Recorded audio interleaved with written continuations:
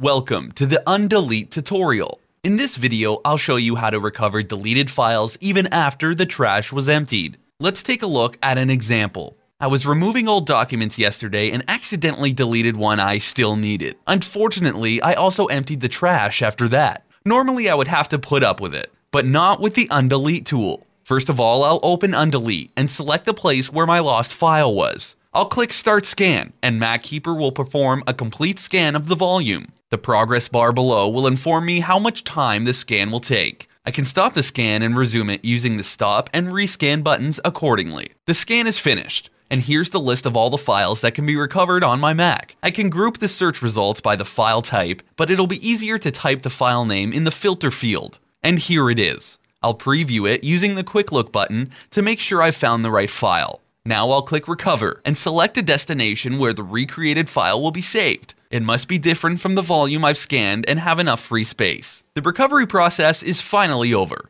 and I'll go to the volume that contained the file to make sure it's back there. Please note, the new files you copy to your Mac can overwrite the deleted ones. Therefore, the chances of Undelete to recover your lost data very much depends on how long ago it was removed. That's all for the Undelete tutorial. Thank you for watching.